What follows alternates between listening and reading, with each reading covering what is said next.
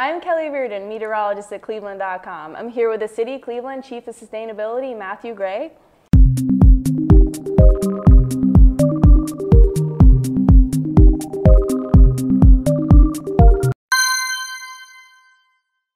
So we were talking about mitigating the effects of climate change. What do you think the biggest negative effect of climate change is, specifically here in Cleveland and Northeast Ohio?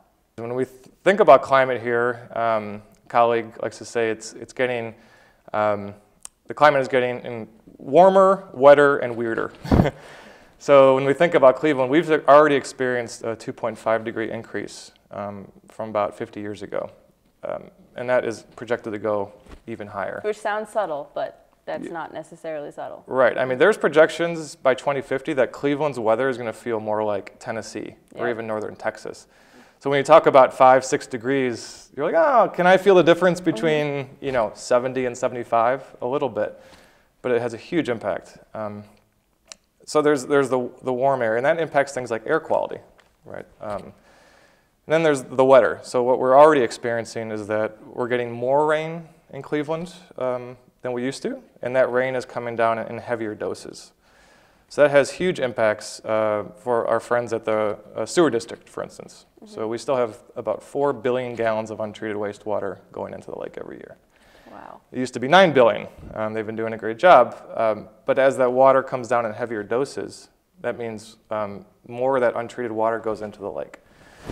So it's, that's a challenge in terms of that. And that leads to harmful algal bloom outbreak as well. Exactly. And more lake effect snow in the winter too. It does. Yeah, we're not Buffalo in terms of lake effect snow, but we certainly get our share. Let's hope we don't get there.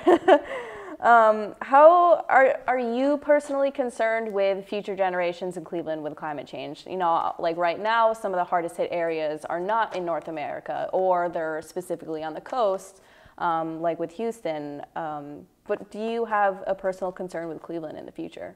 I do have a personal concern. I think to events, I'm just thinking back to Chicago, for instance, in the mid-90s. They had what we might consider as a fairly normal event. They had, I think, 5 or 6 straight days of temperatures over, I think, 95 degrees.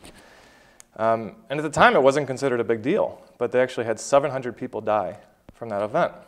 700? And that's just from high heat. I mean, this isn't, what we often think of in terms of, big climate events and hurricanes, which are becoming more common, of course. So those are the kind of things I think in Cleveland we really need as a community to think about and say, are we prepared for not just one day of high heat, but prolonged exposure? Half of our residents don't have access to air conditioning. So there are some, vulnerable populations out there. So when that heat goes up. So I'm personally very concerned. When you do the back of the envelope analysis, actually Cleveland is pretty well prepared for climate compared to other regions. We have access to fresh water, one of the best freshwater accesses in the world. Our climate weather is fairly mild, and we don't have a lot of natural disasters compared to a lot of other areas. So in some ways, we're almost prepared to get people moving from other locations as the climate gets worse and worse. But we have to do our part to make sure that we are prepared as a community.